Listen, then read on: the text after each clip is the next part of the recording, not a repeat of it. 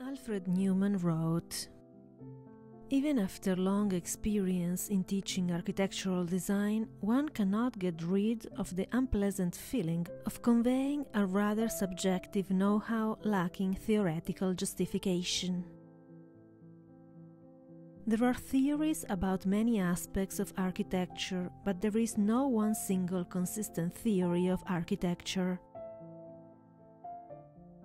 The vague term art is often evoked to cover the confusing situation. Sometimes one has the near certitude of touching the border of art, but the built human environment, seen as a whole in its geographical distribution and historical process, has almost nothing to do with art. To use an analogy, of all the spoken or written communication material, very little represents poetry. It is obvious that, in building, a certain latent potential of art can be freed, but such a case represents more the exception than the rule.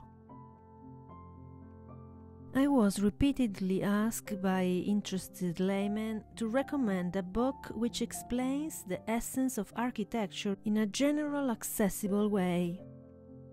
To my own astonishment, I was unable to do so. The inadequacy of all architectural speculation goes back to its beginning. Zodiac, issue number 16, July 1966.